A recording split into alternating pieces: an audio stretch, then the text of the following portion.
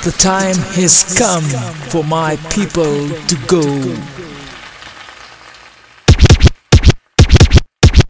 I'm not a queen, I'm a servant of the people. I'm not a king, I'm a servant of the people. It's what the people demand, and we gonna keep fighting till we get that land.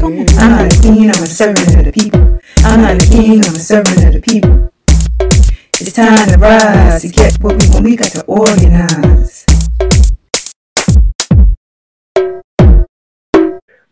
Hello, everyone. Welcome to another edition of the Pantsula Podcast, hosted by the All African People's Revolutionary Party. So for those of you who are not familiar with us, this is your first time tuning into one of our episodes, and you don't understand who the AAPRP is. We are an independent mass party with the objective of Pan-Africanism. So we define Pan-Africanism as a total liberation and unification of Africa under scientific socialism. So my name is Jeffrey, and I'm joined with my comrades Jesse and also Evan.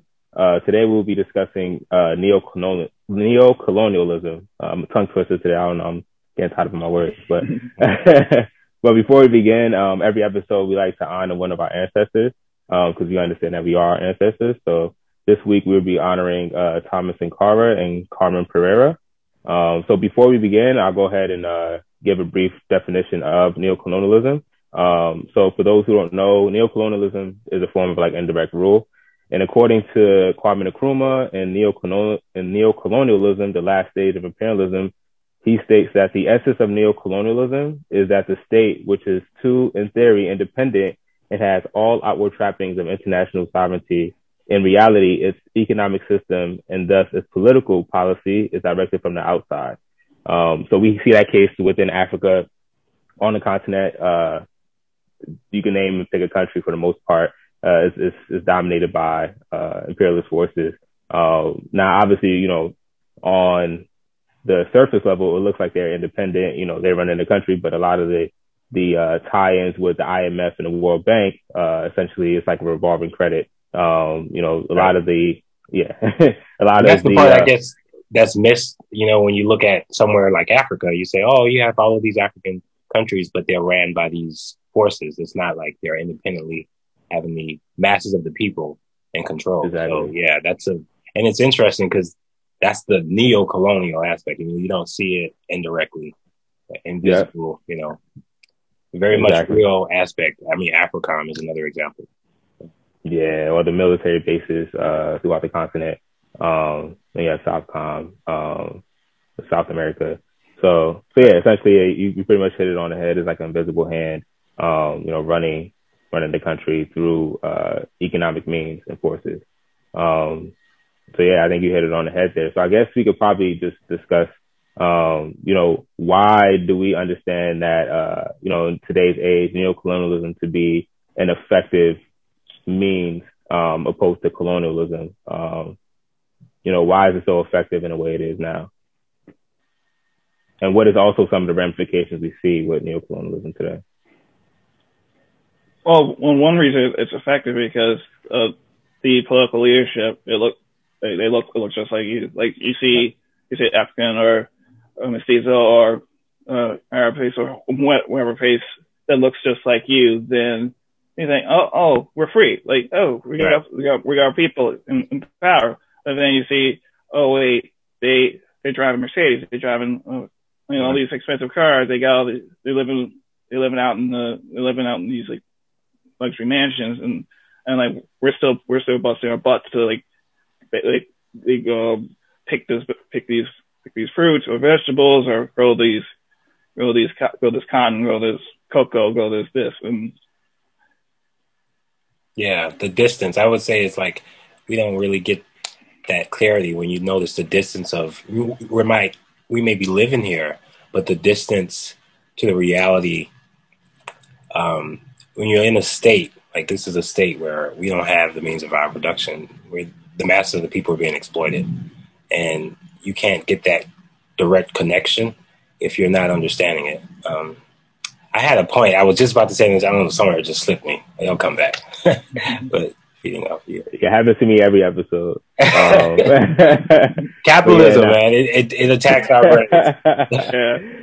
Yeah, and I think that, like the point you made there, Evan, too, in regards to those leaders look like the native people, essentially. So I think a lot of the times too, people think that, you always hear the discourse of, oh yeah, African leaders are running the Africa to the ground, right? Which is true in essence, and those leaders a lot of the times are handpicked by the colonial forces in most cases, but at the same time they're chosen by them, so they obviously serve the means of those and express those interests as well. And I think maybe we could talk about the current state of neo-colonialism in the sense of some of the misnomers around it, like people try to say China has neo-colonial rule over Africa, and people like to give no, people may say other countries, whatever, but maybe you guys could give some light into that, and we could probably discuss that as well.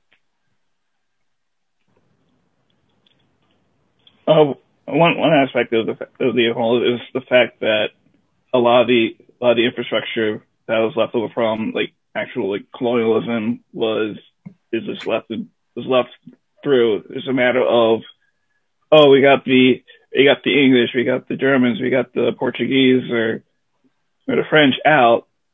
Out of seats of government, out of some of the military ports or military posts for civil service, but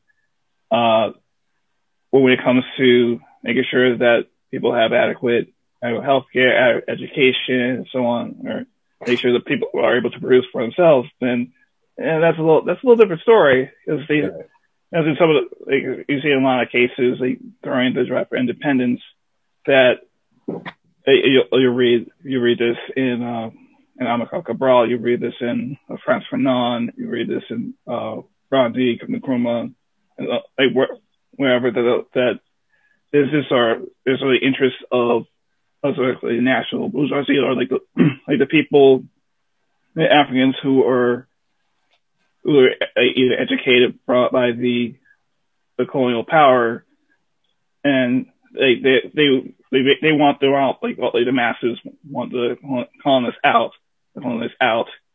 and they fight alongside. But then when it comes we got flag independence, and they say, just take the jobs, and put all their elite buddies in there. So right, and that's the big issue. Yeah, and I think a lot of times just speaking about the China relations, people like to say, China is because they give out loans, and it's the loans that they give are not predatory loans, and a lot of historically the loans that a lot of the Eastern Bloc countries, like Russia, aka Soviet Union, or trying to think of something else, another country, any other country you could think of that's on the Eastern Bloc, those loans aren't given with high interest rates, essentially, and in some cases they're given with low to sometimes even no interest rates, especially given from a country like China, and the relations stem from over 60 years, and there's been no signs of coups, political implications in any of the loans, and a lot of times with IMF, there's a lot of political implications with it if you can't pay back the loans. Oh yeah, you don't pay those loans back. You don't pay those. That's the whole reason why they existed. These predatory loans. Yeah. That's the whole point of it. So I think people have to make that distinction and engage in dialectical study to understand the relationships of. There's several books. I could probably dig in my stash and pull them out a little later. You should. There's one by I think Harpal Barar, I believe. I probably messed up his name. This is a great book that kind of shed a lot of light into that for me personally. And there's another book I just got called China and African Relations as well. But I'll put that in the camera and probably even in the description later to kind of show that. And there's been times too where China even stepped back in situations where the situation wasn't viable for the African nation. I can't remember the exact country, but there was a situation where things were getting, they were economic turmoil, I believe, that country. And, given the nature that, China stepped back, I was like, okay, we'll step back. We're not even going to impose anything. And the IMF has never done that. I'll put my money, I'll put my house on it or my apartment on it. that they've never done that. I'm gonna be honest, I haven't done this study to see if they've done that, but I would put money that they haven't. So, so I guess maybe we could also talk about how it's enforced in some ways, how neo-colonialism is enforced, and how do they maintain it and operate it, throughout Africa. Well, going back to Evan's point, it's also the representation aspect. I mean, if you have somebody that looks like you, it sends off the illusion that progress has been made. So I think that's why it's one of the main reasons the forces use neo-colonialism, because it sends off the illusion the masses have the reflection of themselves, and we have this progress token because of the advancement that we've made in technology and all these other fields. People think, there's such a distance from the masses of the people and a very select bourgeois group of people that are representing these powers. Hence having a political education to distinguish that. So yeah, that's one thing I would say. Yeah, and I think it's a lot easier when you have a situation where alien forces take over, political control, or you could point to them and say, "Oh, that's the enemy." Obviously, this person doesn't look anything like me. Right. They don't have any care for my cultural ways or anything of that nature. So it's easier to identify who they are and attack them. But neo-colonialism creates that buffer where you have an indigenous, capitalist class, you could say, or petty bourgeoisie, where you're looking at them like, oh, they're the ones who are implementing these things. So it's way more effective in that way, kind of reiterating that point. And I think, that's one of the ways it's enforced is by using the native forces to impose the interests of the ruling class. Or bad, Evan, I know you want to say something. Yeah. Yes.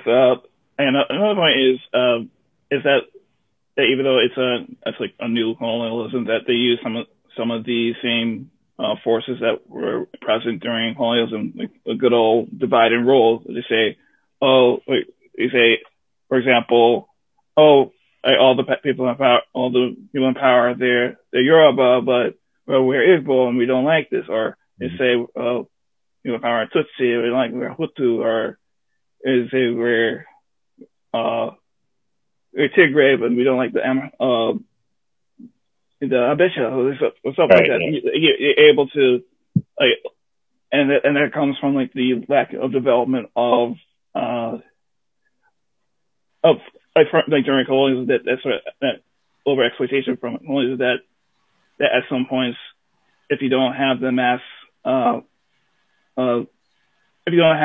character for people to not only understand the racial or ethnic aspect of colonialism, but also understand there's a class aspect too. Right. Then you'll get to the point where some of the divisions that were exploited during colonialism, they're still there, and not only that, but also some issues. I'm reading this book about the role of African women in revolution, and one part was talking about Kenya, about how about the Kenyan Land Freedom Army. They're trying to kick the English out of Kenya, but then when the more conservative KANU and KADU, Jomo Kenyatta, once they were able to get freedom, flag independence, they're like, we don't want to deal with them. Right. So a lot of people were just who were able to get that education from the British were able to get positions in the army and MPs. Oh, wow. They get that, and then as a result, and they didn't bother with the issue of the vast majority of the land being owned by settlers. So right, because they got that position, got that degree. Yeah, my bad, y'all. I had to quickly run. So this is the book I was talking about. I know my thing is blurred out, and I'll put in the thing. But yeah, Socialism with Chinese Characteristics, Marketization of the Chinese Economy. And there's a section literally dedicated to African relations. Another great book I'm reading. I know you guys probably won't see it. Some of you guys, okay, there we go. Yeah, Black Awakening and then Capitalism. Yeah, Capitalist America. This is a great book. And the reason I brought this book up, because the author, Robert Al, this is an amazing book. He talks about domestic neo-colonialism, which is something that doesn't get talked about a lot, right? And I think when we see, especially in urban areas, African communities here in the Snakes, we have all these black mayors, like, people, bureaucrats and stuff. So maybe let's talk about that, with the Obamas of the world and things of that nature, how that is imposed domestically. It definitely seems to be an effective way for people to lend on that we've made it aspect, because I've seen a lot of talk of, I forget the sister's name, but some African woman was elected mayor recently. I believe it was St. Louis. I don't know but the fact is, this is a lot that's been happening since the 60s, y'all. Like, this isn't new.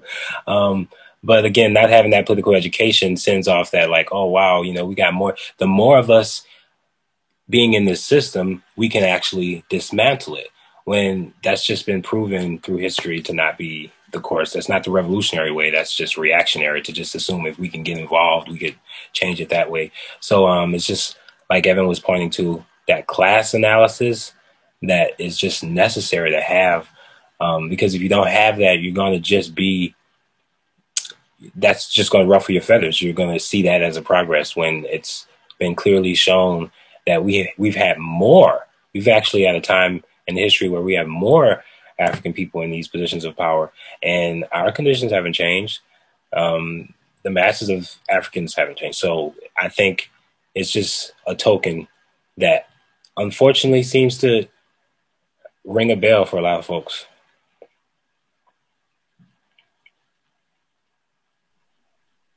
And on a related point, you also have to think about we mentioned this a few times on this podcast about the role of media and playing a role in understanding of highlighting the, like, how great it is. Like, I'm finally able to. I could grow. When I grow up, I could be president. Or I could be the mayor. I could be. I know I can. Again, when we talk about the issue of collectivism, individualism, that is the idea. Like, if there are more and more, if there's a larger elite class of us, then that will somehow trickle down, to the masses of Africans, and that's the case. You have like the recent mayoral election. You also have the new head of the World Trade Organization is a Nigerian African, right. African woman, and what a lot of talk about is still. I mean, you could go a whole lot about the uneven trade through. That is another aspect of the neo-colonialism that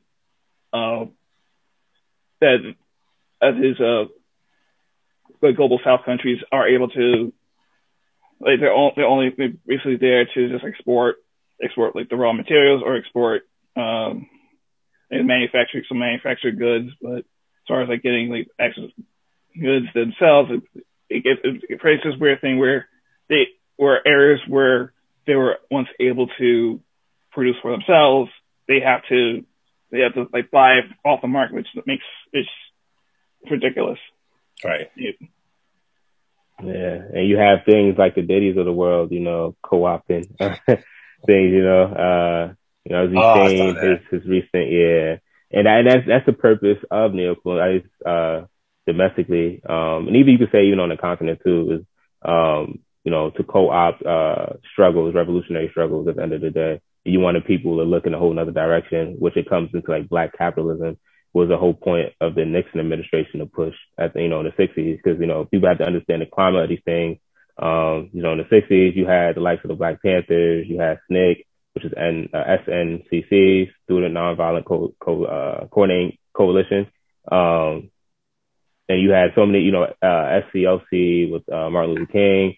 You have so many different movements and so many different radical movements going on at that time. So the the empire had to enforce the system where they had to get the masses looking in other directions, because they could have the takedown of the system at the end of the day. So they definitely ensured that by pushing that narrative of black capitalism, or kind of like you were saying, Jesse, like, you can make it within the system. You could be a capitalist just like me, just make money. The system is fine, exploitation is okay.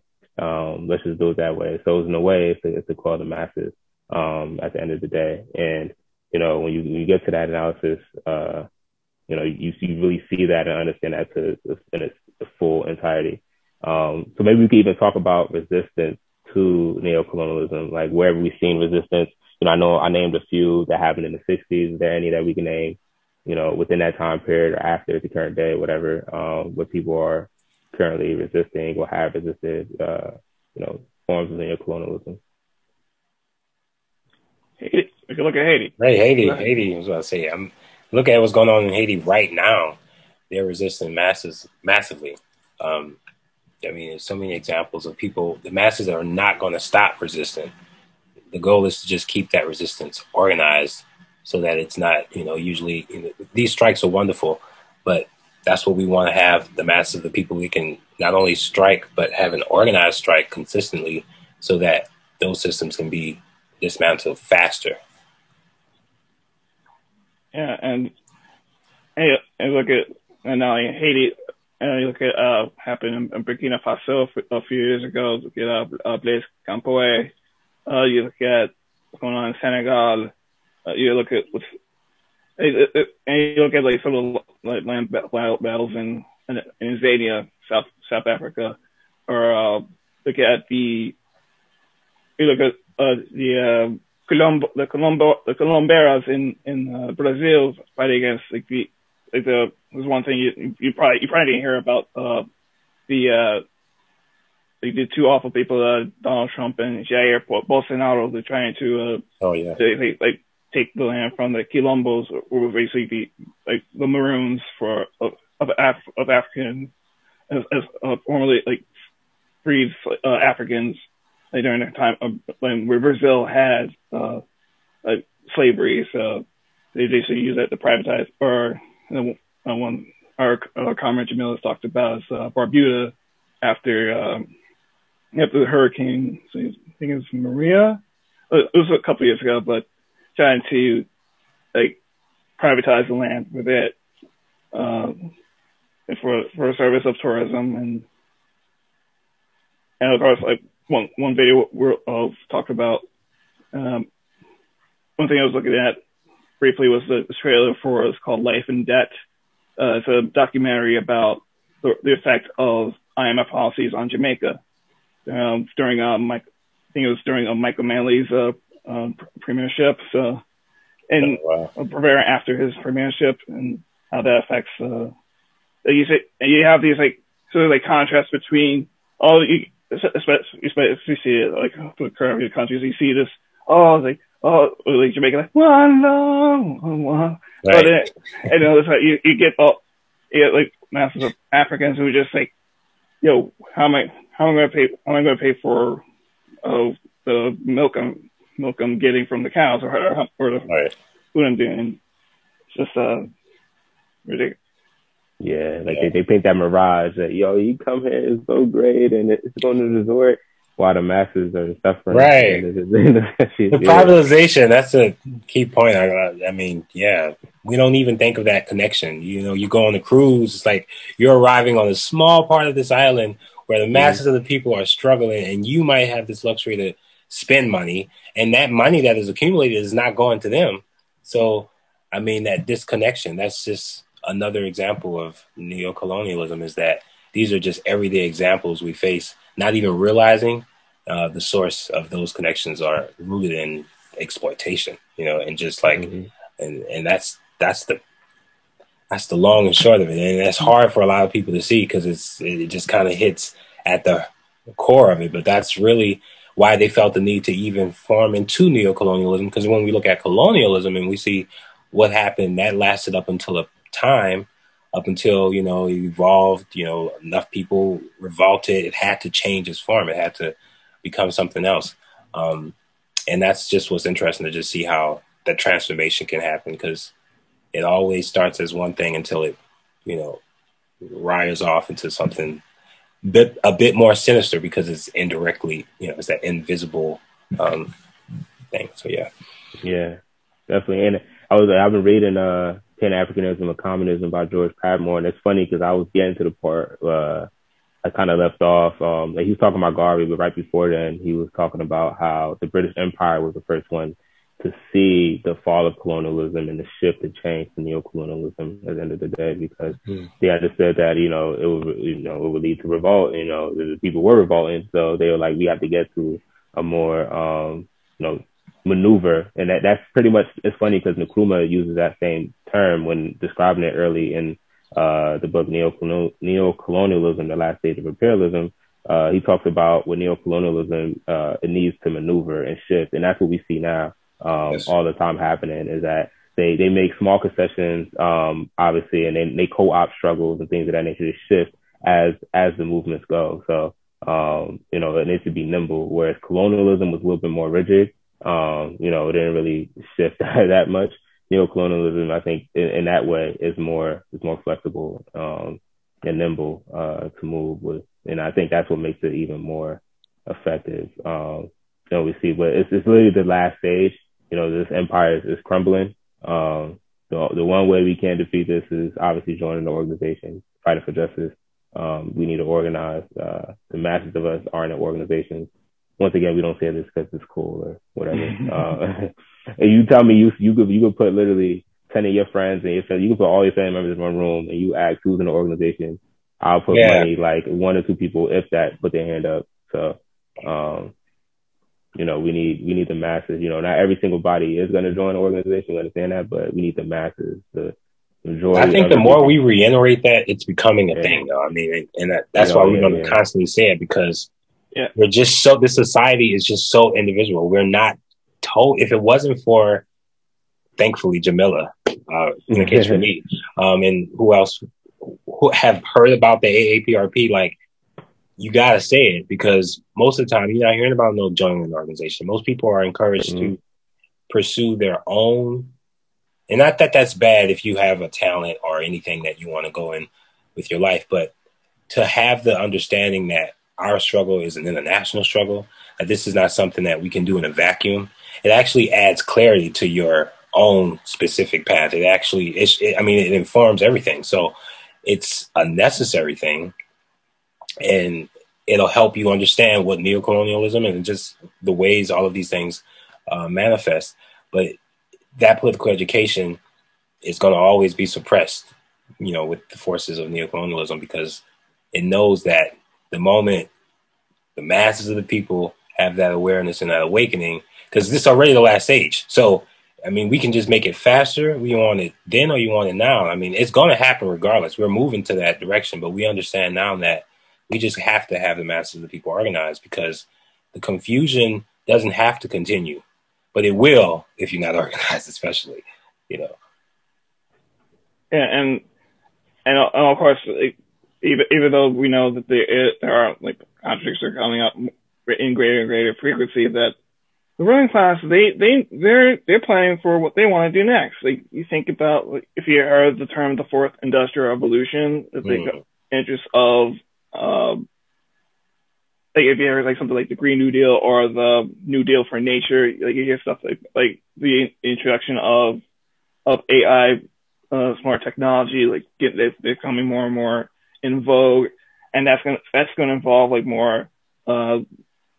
It's gonna be a different form of the neo-colonialism. Instead of showing off for oil or banana or fruit or minerals, it might be for or some kind of minerals. It might be for just set off for, we got this great land space that you can come visit. Basically make the whole society a big national park, but we're doing it green. Because instead of getting on nations for not paying their debts because they're not doing enough to privatize or to free their money or to free trade. They're gonna do it because they're doing stuff dirty.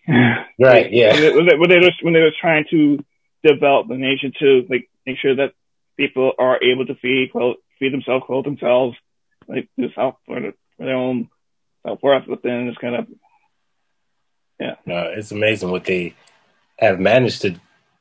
I mean, I guess it's just for being around. The longer you're around, you've had time to consistently develop eerie tactics to just deceive the masses.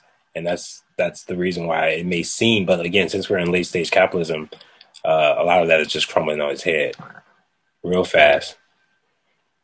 Yeah. My bad, y'all. I was like going hard trying to find that other book. I cannot find it. I imagine I'll put it in huge collection. Yeah.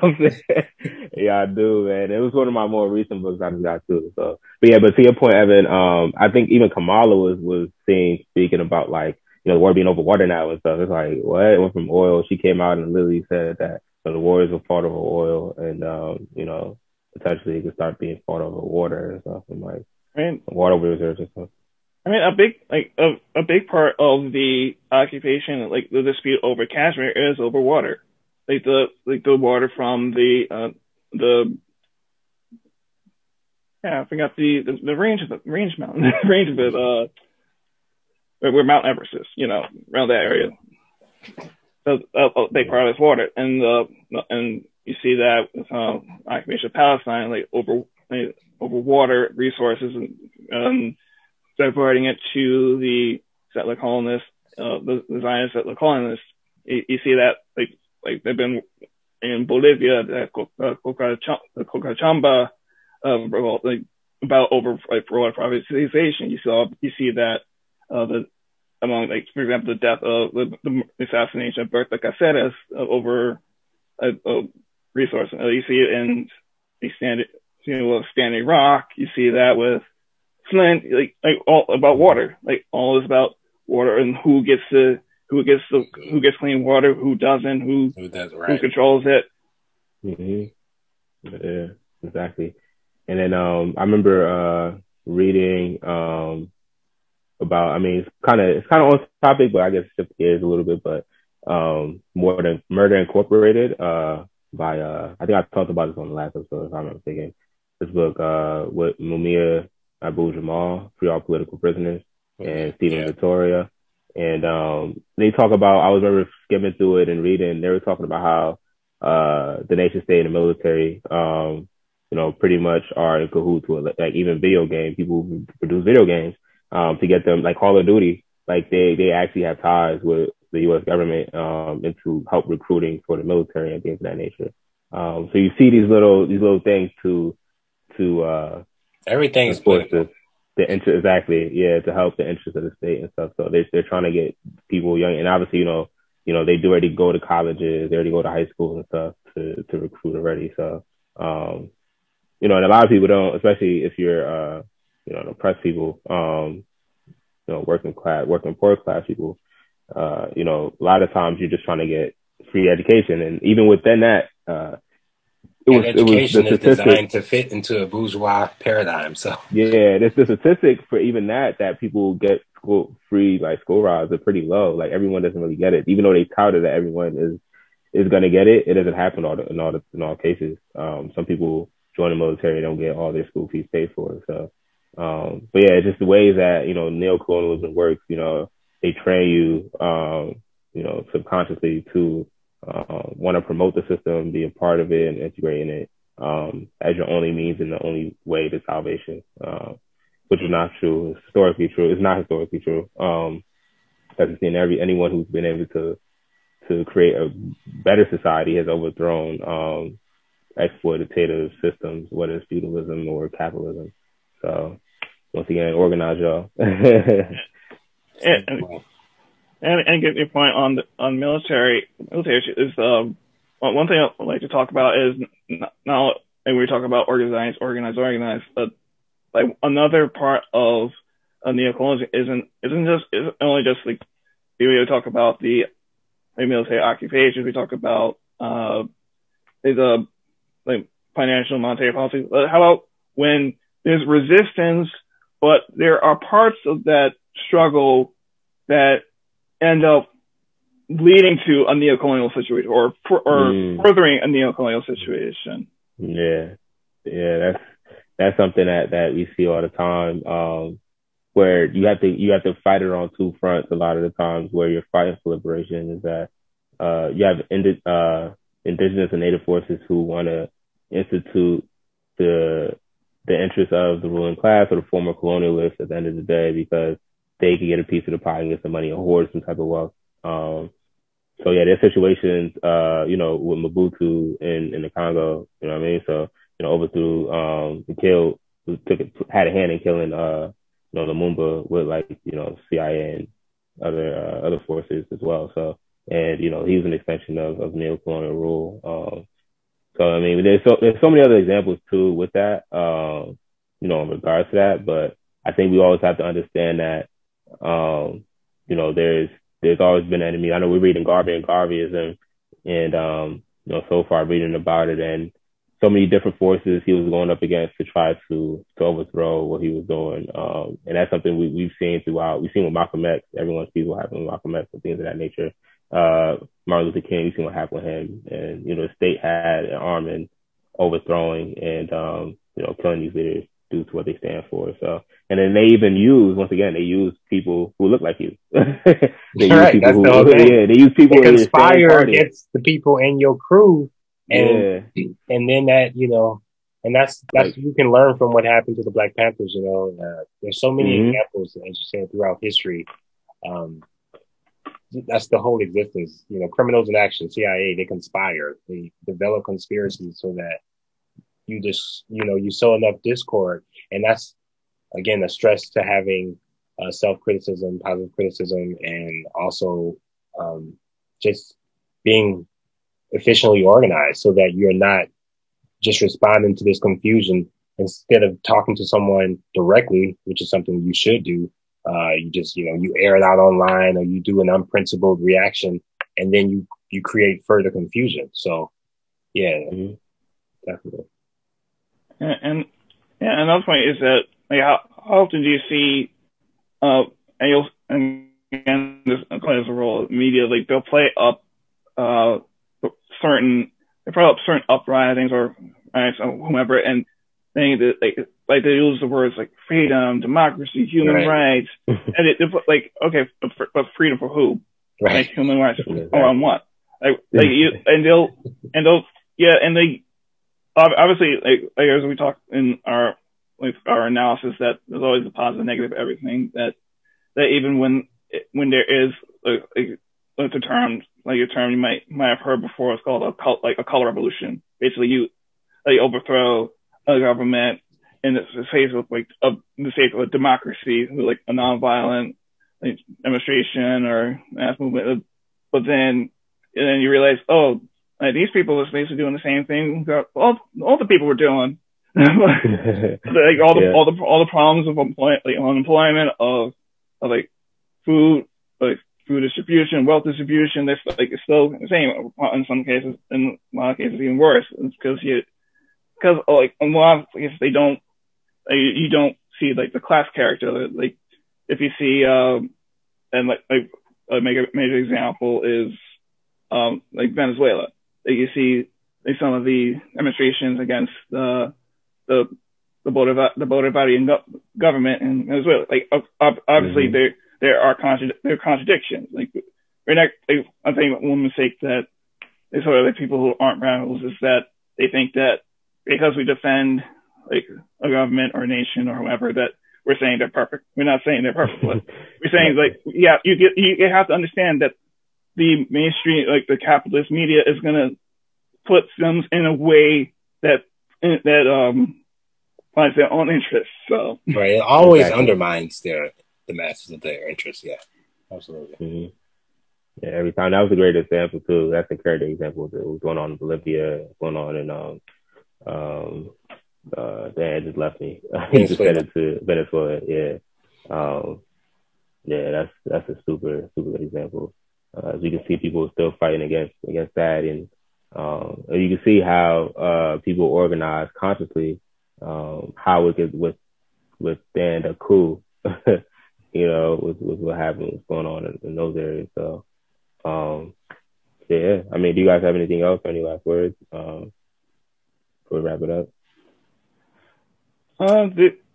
There is, if you see the notes what we have, I put down a lot on Neo-Colonialism. There is a lot about it. You can talk about, even if we talk about, and since we're all on the snakes, gentrification in a way is a form of Neo-Colonialism.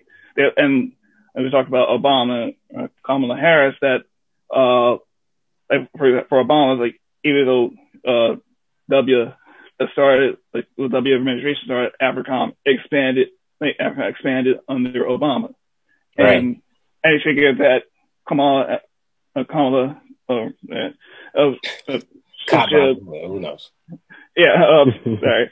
They're entering people's class, but I just want to make sure I don't like mispronouncing it if I don't have to, but but you have to think as you were saying about the wars over water, one hot point is over the dam in between the issue between Sudan, Ethiopia, and Egypt. That might be a point of struggle. Of course, some of the left wing parties making progress in South America or Caribbean. That might, if you see more sanction talk, more we gotta do something about the democracy. We gotta do this. You'll know. That's the sign. That's the signifier right there. You hear anything like that, it's like, no. Yeah, exactly. So, I mean, I would only just add to what you're saying by saying what we said earlier, which is to organize so that you can understand these forces, not being misled by the animation that they often give, because they've learned clever ways of, emotional appeal and all these other things that unfortunately seem to work. But if you are organized enough to understand that, you have that universal notion, dialectical materialism, as we always say, but just really organize. Yeah, organize, right? Yeah. So we'd like to thank you guys for tuning in to another episode of the Pantsula Podcast. Like we do every episode, we would like to implore for you guys to help us out with our comrade Jamila, who's been in the hospital for 2 months now. She got in a really bad accident, so if you guys could definitely help with her medical expenses. As you know, in the United States, everyone isn't afforded free healthcare. So it bills them out enough. So if you guys could help, anything, if you guys could put $1 as anything, it would definitely be a great help. So definitely appreciate that. But other than that, we look forward to connecting with you guys again. Hope you guys tune in. Tell your friends to, subscribe to our channel, like, share, and comment. And we host this every Monday, 8 p.m. Eastern Standard Time. And until then, we look forward to seeing you guys next week or whatever. Or down with the YouTube algorithm. Yes. Free hood communists. Free hood communists. Free hood communists. Yeah, definitely.